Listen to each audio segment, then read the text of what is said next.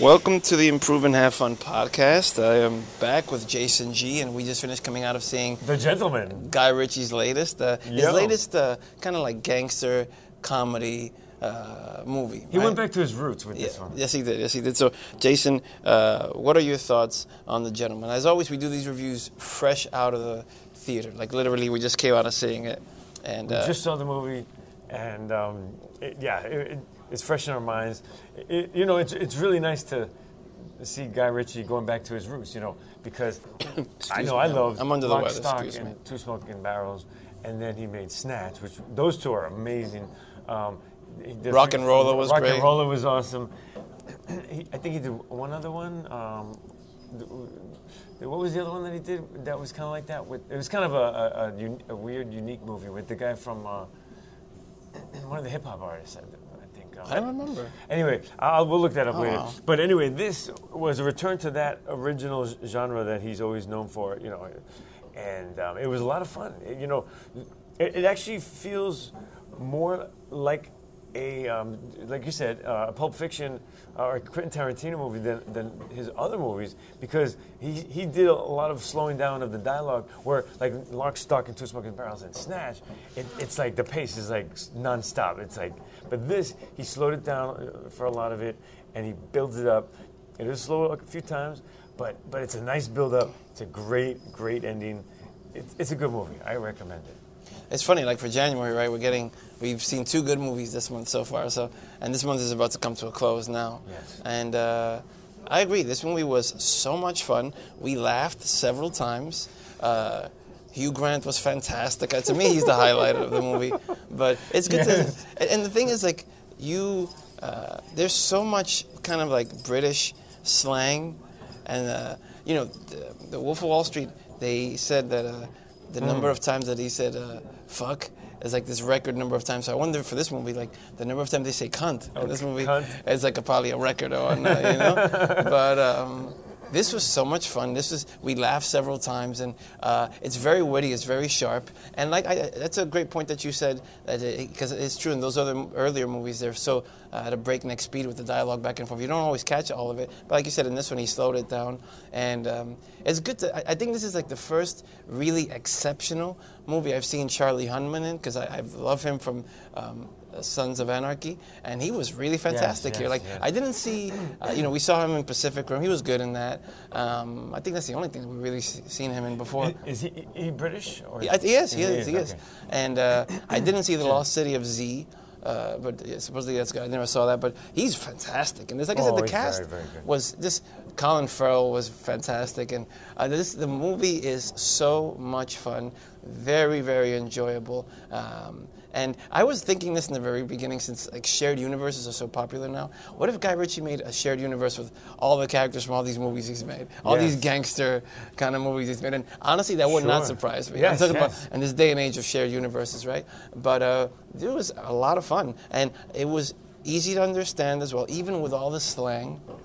And in terms of the flow of the movie, never boring, always engaged, and this was a lot of fun. I really enjoyed this. I really did. Like, this is a movie, I don't see a lot of movies twice, but this is a movie easily like you could throw on and just kind of watch it again. Because there's so much that you can miss. Because, the plot goes, it's not like super hard to follow plot. No. But there's a lot of stuff that's going back and forth, and it's kind of told. The way it's told is really wild. It's just a lot of fun. So, but anyway, because of that, it'd be a fun movie to watch again, for sure. I think you get a lot out of it watching it a few times. I think the way it was told was very cool. Like, in the sense of like Fletcher, who is Hugh Grant, he's describing pretty much this chain of events as a movie script that he's trying to sell, which I think is really, really funny. To Miramax. Exactly. It's a Miramax, who is actually one of the production company for this movie. And in the end, like, you see him going to the Miramax, like it looks like the studio head or the chief, and he's like pitching the movie to him. But the way it's told, where he's explaining this chain of events to Charlie Hunnam, and through a movie script that he put together. And then it's even, like the movie script, it says it's called Bush, and it says by Fletcher. Like By just one Fletcher. name. Bush by Fletcher. Bush by Fletcher. So So, yeah, like I said, fantastic movie. And it's good to see that he actually used some American actors in this one, because I think in the other movies, in the Guy Ritchie's other gangster comedies, It was only Brad Pitt, right? I think, yeah, Brad Pitt was an American actor, but he didn't use a lot of American actors in here. You know, he had a couple, you know. But fantastic, and they kept their accents too. They didn't do other accents or anything like that. Fantastic, and he is really the modern day, I would say, king of this genre. Like, who was touching him? Who was touching Guy Ritchie in this genre? And I can't think of anyone. Like this genre. Like anytime it's like appointment viewing, like he makes one of these. He hasn't made a bad one yet. And like I said, each one of these gangster comedies, they're fantastic that he does. Yeah, I think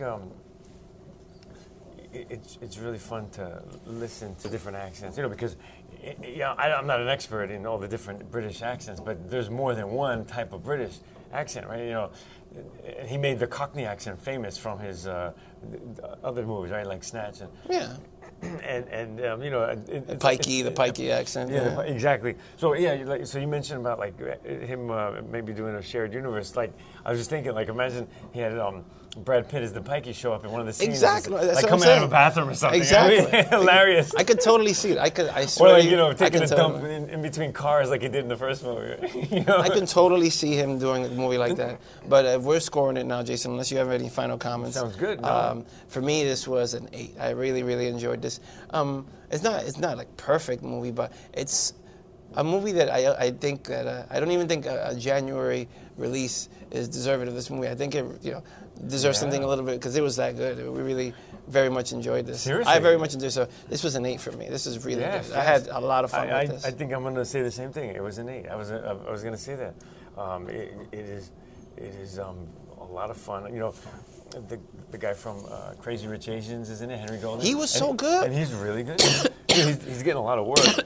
And you know, originally he's not even an actor. I think he's just like done some like travel show or something. He does a great job. But excuse me. So I will match that with an 8. So that's an average of 8. 8 and 8, average of 8. And yes, folks, please go check it out. The Gentleman by Guy, from the director of Aladdin. And our good friend Paul is a little under the weather, and he's coughing a little bit, so he's going to drink a little water. So we're going to close this up. Stay warm. Spring is just a couple months away. And see you at the movies. Take care, and have a great day. Bye-bye.